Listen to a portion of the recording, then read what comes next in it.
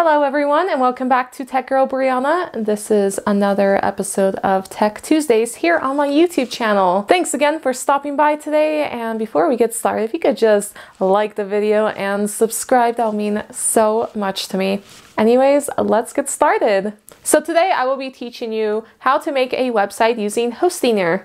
Hostinger is a web hosting service, and on there you can make all sorts of cool websites either from scratch, like maybe you just want to have some sort of service to host your website, or if you know absolutely nothing about making websites, like I'm talking about zip, nada, like, you know, something that even my grandma can figure out, then I highly recommend using Hostinger because they have very easy to use tools as well as 24/7, 365 days a year support. So literally anybody can make a website through Hostinger. It's very easy, and these days most of us need a website of some sort, especially if you're a freelancer or especially if you're in this field, which is computer science or graphic design, photography.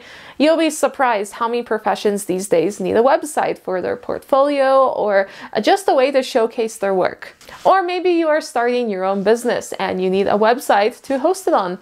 Hostinger is great for that. So I will be showing you guys how I am making my very own website, techgirlbrianna.com, through Hostinger. Let's get started. All right, let's create the website. Let me just log in first.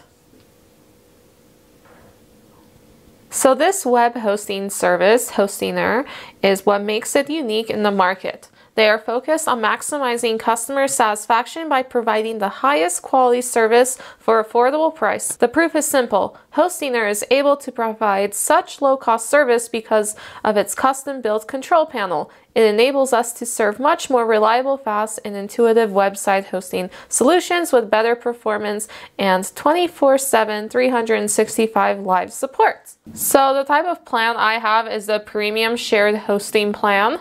I recommend this one. You can also upgrade to a higher up one if you need that, but for my purposes, I like the premium.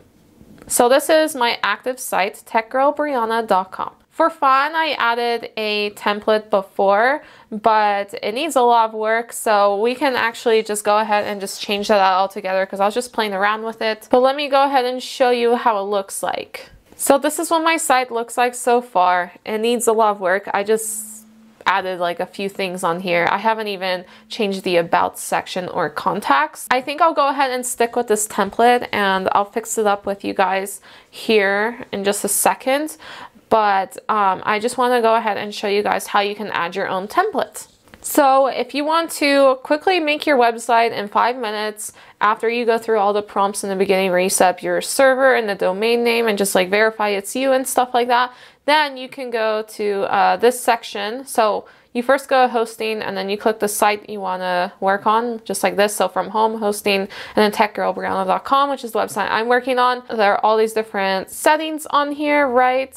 Pretty good, but if you want to import some sort of template and just quickly just set it up so it's not much work to do, you just click website builder, go to website builder, and they use Zyro.com for the templates, and they have lots of beautiful, intuitive, and very responsive templates. See, you can either make them for a widescreen, a desktop, which is what I'm on, even a tablet. So this is how it looked like on my iPhone with, or my iPad with these dotted lines, a phone. So that's how it'll look like on my phone, like this. Like it'll crop my photo a lot actually. So, but that's okay. Like you can also change that around. You can like click on it and be like, hey, actually, I don't want it to crop. So there will be a setting here, like you can lock it in different settings and stuff. But there are so many templates you can choose from. They're really beautiful as well. I'm in love with this one. So because I like this one so much, I'm just going to go ahead and stick with this one. I'm going to go ahead and change